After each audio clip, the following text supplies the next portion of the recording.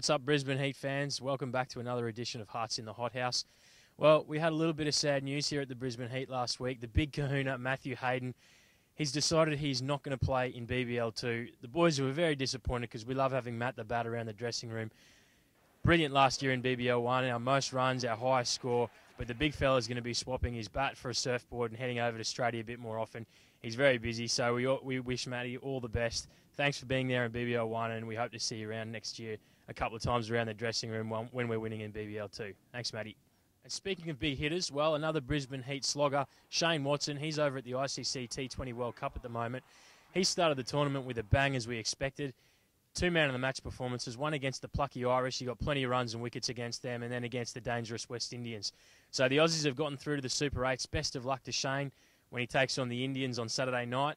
And another one, our Brisbane Heat ambassador, Jodie Fields, will be playing for Australia against the Indian women's team over there. So good luck to her as well.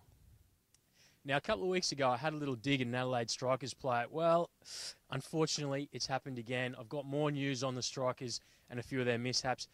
The boys had a rare day off. They took the new recruit, Luke Pommers, back out on the water, a few of the Brisbane Heat boys, Chris Lynn, Ryan Harris, Ali McDermott, Peter Forrest, for a beautiful day of boating. They were kind enough to let an Adelaide Strikers player tag along.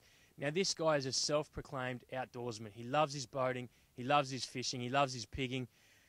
But unfortunately, going through the channels out there at South Stradbroke Island, he somehow managed to run his boat aground, up on a sandbar.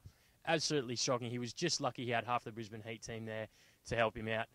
I don't think he'll be getting that much help in BBL2, but hey, we'll see what happens.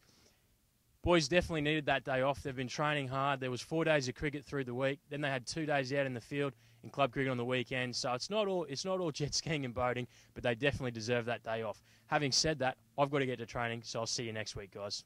See you soon.